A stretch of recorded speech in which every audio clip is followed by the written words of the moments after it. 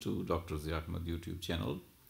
Today we are going to discuss a small but very important aspect of our life that we keep on thinking which life would be a successful life and what we should do in order to make our life successful. There are different views about that. Some people think that successful life is having lots of money, good job, and possibly a good woman with you as a wife, and possibly some future savings so that one can say that one is very good. Other people think that if they have earned honors, if they have earned respect, if they have earned place in the world, that would be a successful. So therefore, there are different views about success. In my opinion, success is that where you have acquired a lot of skills of your life and you can utilize them for your own benefits or for the benefits of the other people. Like, for example, if we look at this one, we will be able to see that there are different places of life that someone is standing very high with education degree. That's right, that one can play a very good role in the world, that one has achieved very good education and has become successful in that and has also some means and ways of conveying the benefits of that education not only to him or herself but also to the other. It means that this focuses on the learning, lifelong learning, what type of learning one needs to do. It's not just going to college or to the university and getting a degree. It also means that you're learning other skills of your life also through your experiences and through the events that take place with you. That can happen with man also, that can happen with woman also. And with the passage of time, one grows old and old. And these skills are there to help that person to survive in this world. These skills are there which help that person to be beneficial for the other people. These skills also help the people to spend their life in a very good way. And if calm and quietness and satisfaction is there, laughter is available, comfort is available in the end of your life, then definitely your life is successful. So it means that living a successful life means learning lifelong. That means throughout your life you keep on learning. It doesn't mean simply to read the books, it also means something which is learning from the life, learning from mistakes, learning from the other people, etc. etc. If you are doing this, definitely you have acquired all whatever life was offering, and that is why you must be successful in this regard. And what are those pillars because of which such a lifelong learning can take place?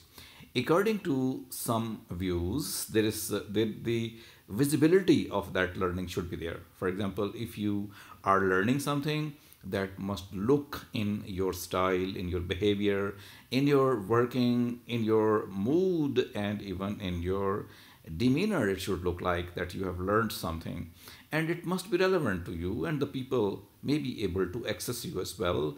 So it means that the learning and the experience which you have got are not simply only for you, these are for the other people as well, and other people can access it as well.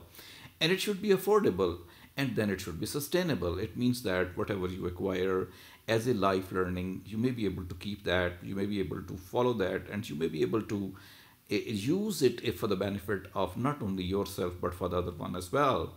It should have however, a solid basis. I mean, if you are constructing something, if you are doing something, if you are acquiring something, the base must be very strong. If you have this strong base, definitely the learning would be sustainable also, it would be beneficial also. And it should be an aspiration for the other also.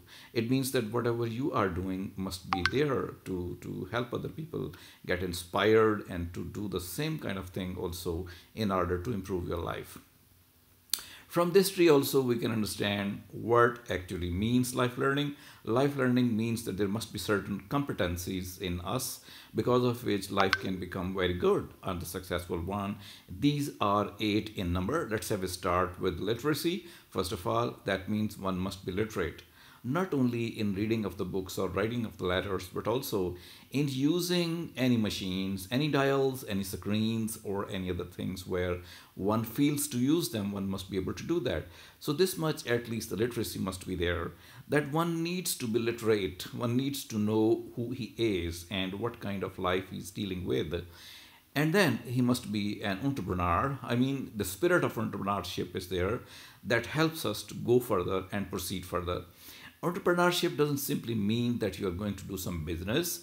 It means that you are all the time looking for something to do great, to do good, or to acquire something which is definitely unique and possibly beautiful. If you want to do that, you must have certain spirits in you. If these spirits are there and you can manage and plan for that and become successful, that is entrepreneurship. So not only one has to be literate, but also one needs to put that literacy into entrepreneurship in order to develop further. And one should have some competency of mathematics, of science, of technology, and of engineering. That doesn't mean that every one of us needs to become an engineer or a mathematician. It means actually that we should have a little bit of understanding of mathematics. We should have a type of mind which can calculate, which can figure out certain things which are happening around, and which can design some of the activities of life or some of the things of life. If one is able to do that, we must be a little bit of technician, little bit of engineer, little bit of mathematician, a little bit of man of science also. And this in this 21st century is possible only when we proceed to the fourth point, that is being digital. That means one must have this competency of using these digital devices, getting maximum benefit out of that. This is the age of digital literacy, not simple literacy of reading and writing, but also using of those digital devices, which have become 100% essential for us. And in today's world, artificial intelligence is spreading very fast in every field of life. One may be able to use them at least, if not able to construct them, one may be able to use that. And then at fifth number, the competency is that one should be able to learn from the other people. One should be able to learn to how one can acquire benefit from the other people. When someone is meeting personally, someone is meeting socially, at that time we must be able to learn from the people. We must be able to learn from our environment as well. We must be able to learn from nature as well. We must be interacting with people personally and socially at all levels. We must meet the people. The competence is that we must acquire something from every person or the people that may be useful for our life to proceed further. And then at sixth number, there is the multilingual. That means one must not only be able to speak one's own language, one must be able to speak and use other languages as well. That may be the languages of neighboring countries or languages of the advanced countries or any other languages. Because learning a language means that you are acquiring a competency. You are trying to understand what the other people do with the help of their language. So not only one may be able to speak the mother tongue, that is L1, L2s, one may be able to use other languages as well. The more languages you know, the more competent you can be. Understanding the people, their culture, and interacting with them as well.